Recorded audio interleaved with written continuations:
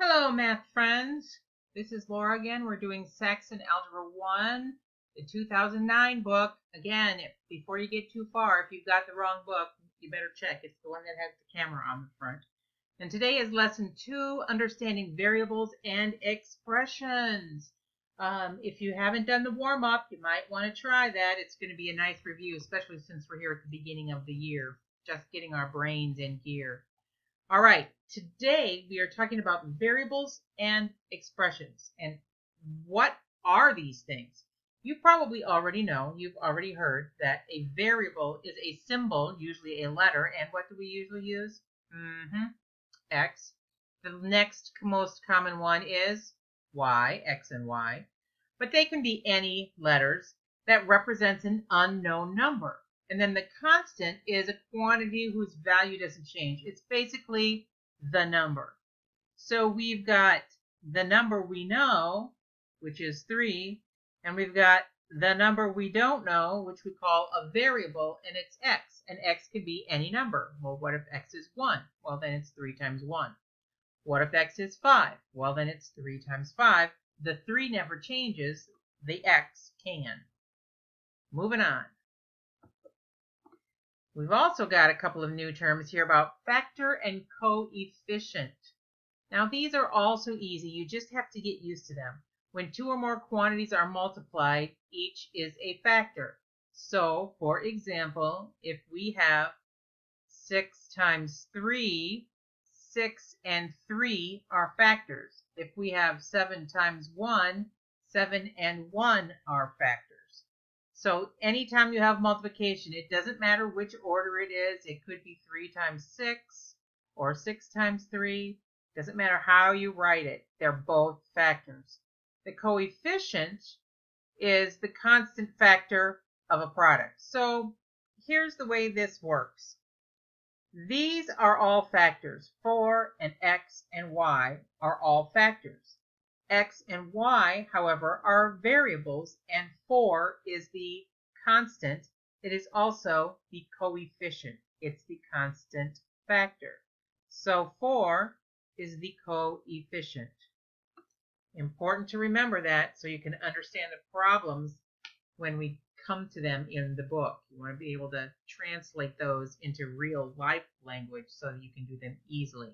So when you see the word coefficient, you know, well, that's the 4. All right, example 1. Identify the constants in each expression. Remember, the constants, to be constant, you must not change. So here are the constants. In front of the x, there happens to be a 3.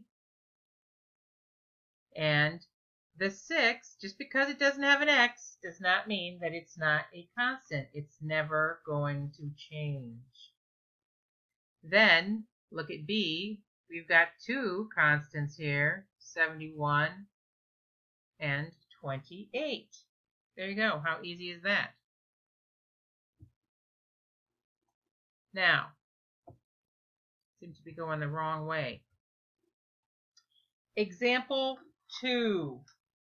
It says, identify the factors and coefficients in each expression.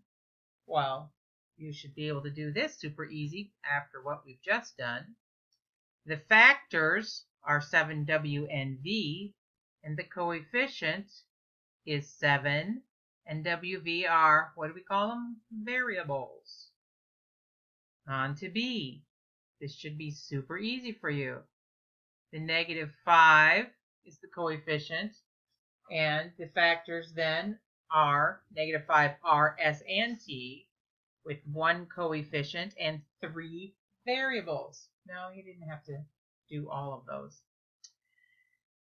The factors, look at C. Ha, ha, ha.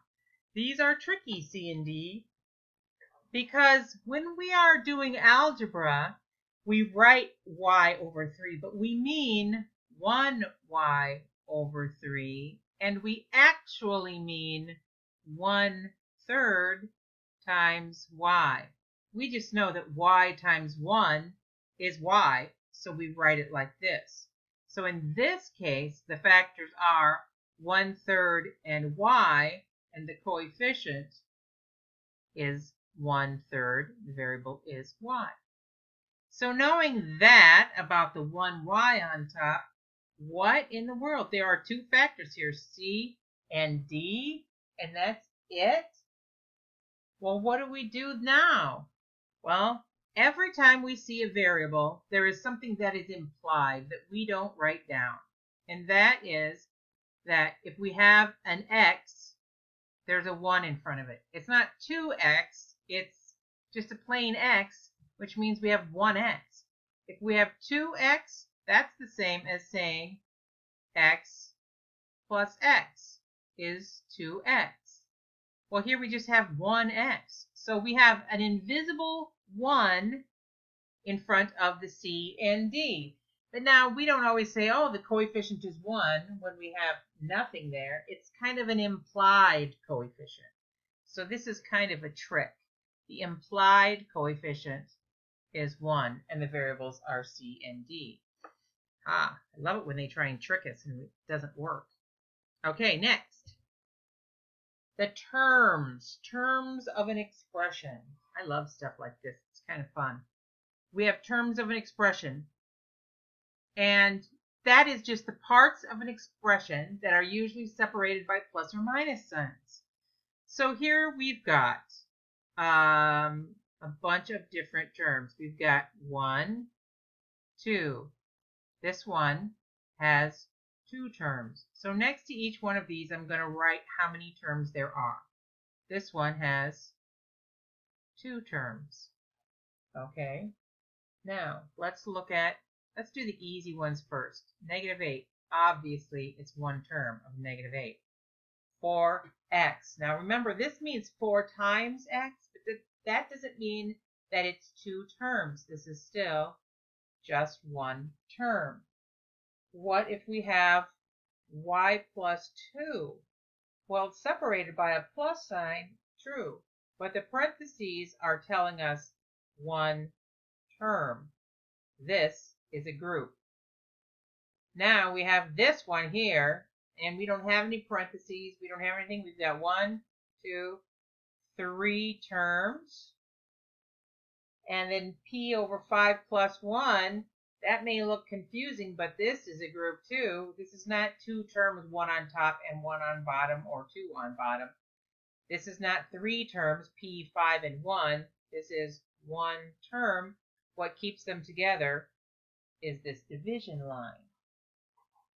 Okay, so let's look at this one here on the bottom and tell me which is the first, second, third, and fourth term. If you need to pause, go ahead. I'm going to circle the first one. Here's the second one. Here's the third one. And here's the fourth one. So here's the first, second, third, and fourth term. That's pretty cool. All right, let's keep going. Oh, here, try this one on your own. Pause the video. Identify the terms in each expression. I'm sure you can do this now. We just did it. Okay, if you can hear me now, then you've restarted the video. So this first one has how many terms? 1, 2, 3 terms. This is the first, second, and third. Okay, for B, you've got 1, 2, 3, and 4 terms. Oh, that one's a long one, 4 terms. Okay, guess what, my friends? We only have one more slide left.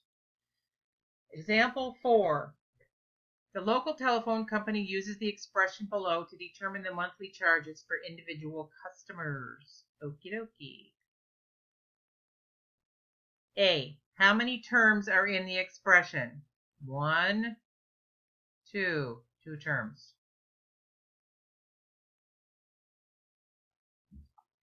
Identify the constants. Well, that's going to be 0.1